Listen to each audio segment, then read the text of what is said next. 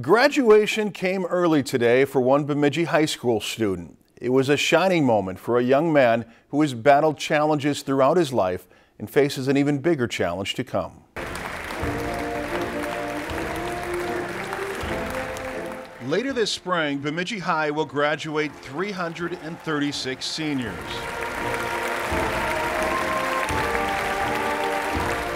Today, though, the spotlight was on one person in particular. Jacob, today is your day.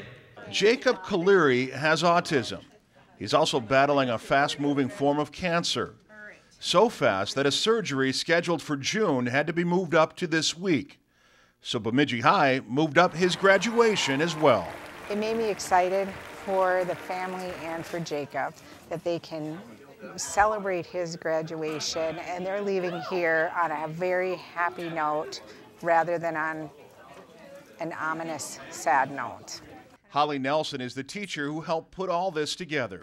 I'm truly honored to be here in Bemidji. This whole school and community came together and put such a nice event on for him, and he was so excited, and you know, it was emotional, but at the same time it was just so much fun to see it all come together. And Jacob has only been at Bemidji High for 1 year, but has left his mark on many. I'm very proud of him. I'm very proud. He's a very hardworking student. Jacob is a joyful student. He's an encouraging student to other people. So just part of our community. For only being here since September, he really is a part of our lumberjack community. You'll be here in my heart, always. Just brightens up every room he walks into, and everyone loves him. You'd have to really try to not love him. He's great. And now, with diploma in hand, well, Jacob, you've made me proud today, walking across the stage like that. You're a graduate now. How does that make you feel?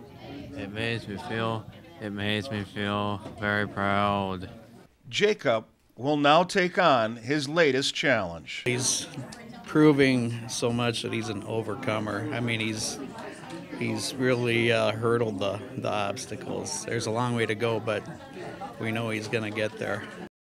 Jacob was diagnosed a few weeks ago with osteosarcoma, a type of bone cancer. Right now it's confined to his cheek and jaw. His surgery is scheduled for Thursday. If you've enjoyed this segment of Lakeland News, please consider making a tax-deductible contribution to Lakeland Public Television.